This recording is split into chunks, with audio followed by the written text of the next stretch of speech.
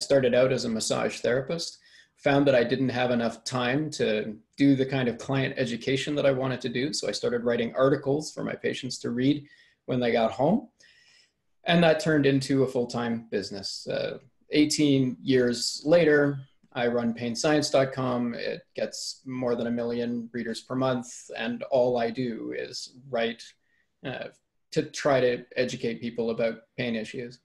I think that's the part that, you know, trying to help people understand themselves and their lives. I mean, you obviously have to have a certain level of awareness to be willing to go down that journey, which is not always easy to admit. Yeah. All the things that are affecting us. That's the hard part to get paid for. It's the hard part to spend time with. But yet it's an invaluable part in helping people understand their pain. Yeah, you can't even, half the time, 90% of the time, you can't even convince people of the need for it.